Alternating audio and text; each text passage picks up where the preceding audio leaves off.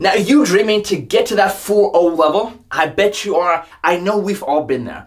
Now, if you want to get from a 3.5 to a 4.0 level, here are 3 lessons that you need to learn. Number 1 is developing a weapon.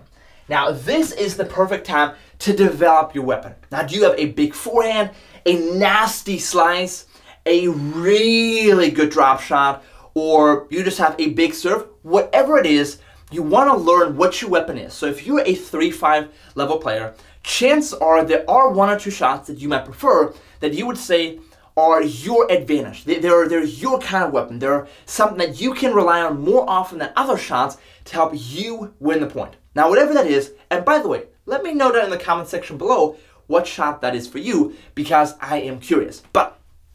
So we want to start developing our game plan around our weapon. Now, if we have a big serve, for example, let's just say you're a big server. A lot of times, especially when you hit a big first serve, you can expect that next ball to be weaker and shorter. So as an example here, develop a weapon, but then also be ready to follow it up. So if you hit a big serve, again, chances are you're going to get something weaker or shorter that now you shouldn't wait back here for that ball to come to you, but instead you should move forward and try to attack. So lesson number 1 is fine-tune your weapon. Really learn how to develop that and use that to your advantage. And use that weapon as often as you can. A second example of that is, let's just assume you have a big forehand, right? And so you want to hit more forehands. And this time, because I always use righties as an example, this time I'm going to go ahead and use this example for lefties. Now let's say you're a lefty and you have a good forehand. So in this case, I always like to divide the court into thirds. And if you have a bigger forehand, you really want to try and hit as many forehands as possible. So in this case, anything that's on your forehand side should obviously be a forehand. And by the way, if you're righty, it's just the opposite way around. Anything in the middle or even slightly on your backhand side, you want to hit a forehand. And only everything that's really far in that backhand corner, you want to hit a backhand. Now you might ask, well, why would I try and run around my backhand if I can just hit a backhand? Well, if your forehand is your better shot, and if your forehand is going to increase the chance of you winning the point, well, why not do that? Every strategy and every lesson that I will ever try to teach you is designed to help you increase the chance of you winning the point.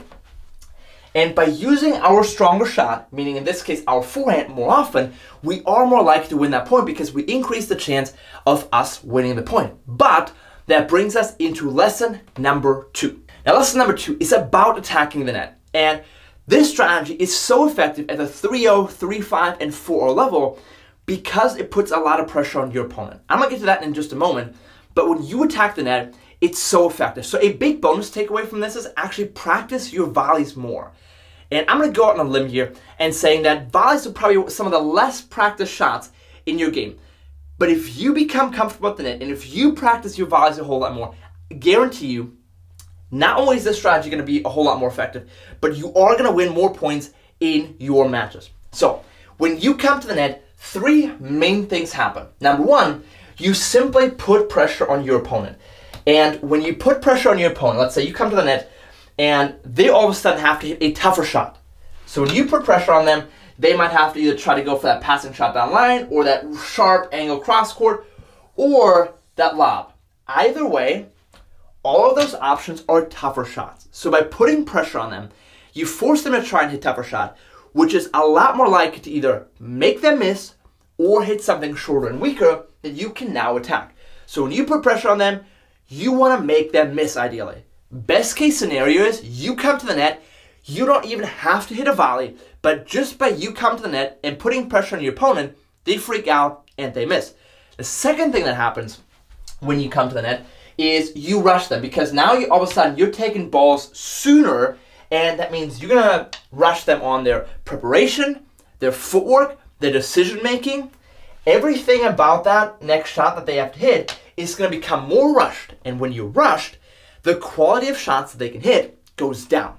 So which means if you rush them, they're again A, more likely to miss, or B, they're likely to give you something shorter or weaker that you can now punish and attack. And the third thing that happens when you come to the net is it simply becomes easier for you to finish those weaker shots. So when you wait further back in the court, a few things occur. Number one, the longer you wait to make contact with the ball, the more time you give your opponent to get back in a position where they can defend their court. So when you move in, not only is it easier to hit through your opponent, not only do you get more angles, but just in general, it becomes a lot easier to finish the point with an aggressive shot because shots become easier, it becomes easier to hit through your opponent, you got more options. So overall, it's just a much better play if you try and finish balls from up here rather than from back here. So by coming to the net, it's not just a very effective strategy, but it's also a great way to force more mistakes and force weaker shots from your opponent. But I have one great strategy left for you, and that is this one. But before I reveal strategy number 3, make sure smash like and subscribe and check out some of the other videos on my channel that are going to help you level up your game. Lesson number 3 is about forcing mistakes. Now what that means is this. A point in tennis can end in one out of 3 ways. You can either hit a winner, you can force an error from your opponent, or your opponent can commit an unforced error. But so we don't want to rely on those unforced errors because they're easy mistakes that your opponent commits, and we can't always count on that because sometimes they might not make any mistakes, or sometimes they just might commit a few, but they're more random that we don't want to count on. And a winner is just a perfect outcome of us trying to force a mistake. Now, Craig O'Shaughnessy probably said it best. And according to him, there are 8 ways you can force a mistake. Height, depth, direction, speed, spin, consistency, court positioning, and time. So just to, they're pretty self-explanatory, at least most of them. But think about height as an example. Now, if that ball's super high or super low, those shots become much tougher. And those, anytime that ball becomes tougher, or anytime we make our opponent's life tougher, they're a lot more likely to miss or hit something shorter and weaker that we can attack. So we want to think about really how to make our opponent as uncomfortable as possible so that they either miss or hit a shorter, weaker shot that we can attack. So we want to think about one out of those 8 ways, or maybe several out of those 8 ways, in how to force mistakes from our opponent. And ideally, we combine that with our weapon and their weakness. So think about this way. When Nadal plays Federer, what is the first thing that comes to your mind in terms of what Nadal wants to do? Well, if you've ever watched them play, what Nadal loves to do is he loves to hit that high topspin forehand to Federer's backhand. And eventually, Federer kind of starts cheating. He kind of stays a little bit in that backhand corner because he doesn't want to hit that many backhands because he's hoping that eventually he can run around and hit a forehand.